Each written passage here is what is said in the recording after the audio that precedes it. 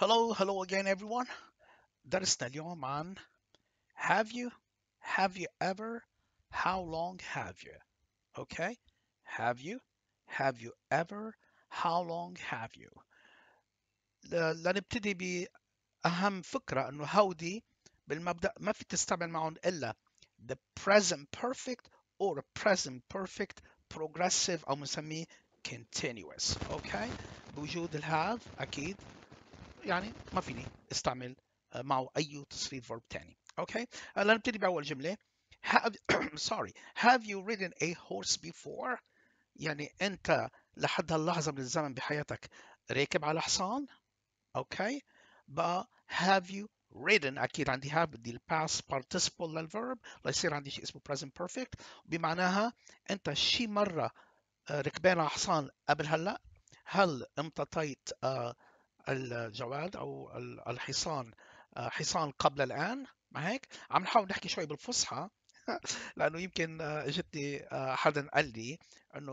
اوقات ما عم بيفهم اللغه العامه كثير اللبنانيه لانه صار الحياه في دول عربيه كثير وانا بشكركم جميعا من قلبي على المشاهدات اوكي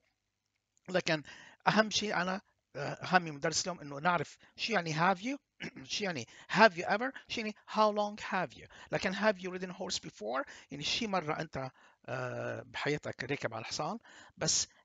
have you ever هي الحقيقة بنفس المعنى ولكن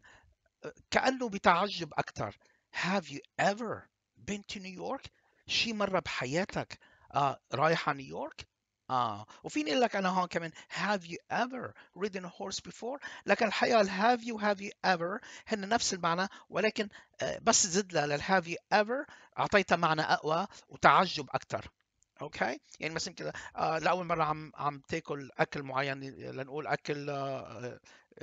Japanese food بقول لك oh have you ever tasted Japanese food before يعني بس شدة أكتر مثل نقول باللغة شي مرة بحياتك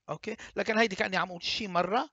راكب على الحصان قبل هلا وشي مرة بحياتك لكن بس زد ل ever شي مرة بحياتك رايح زرت نيويورك أو have you ever been to Sydney Australia have you ever been to Italy have you ever been to Spain يعني بنستعملها لما بكون الحياة عم تسأل أكتر how long هي كم المدة من الزمن عم نحكي مدة الزمن فقط how long have you been studying English كم لك من الوقت عم تدرس انجليزي يعني قديش لك بالعامة قديش لك عم تدرس انجلش لكن دائما how long هي لمدة الوقت وبس يكون في وراها have اكيد عم كفي يا اما present perfect يا اما present perfect progressive how long have you been how long have you been traveling how long have you been living here how long have you been working for this company جمال كتير بقدر اقولهم درسنا كان كتير حلو برأيي انا وان شاء الله تكونوا استفدتوا منه يعني همي كنا نعرف الفرق بين have you ever و how long have you well you know how it goes until I make another video if you have any questions post them in the comment section I'll be more than happy to answer any and all your questions and until another video is made you guys take care of yourselves and we'll talk real soon bye bye now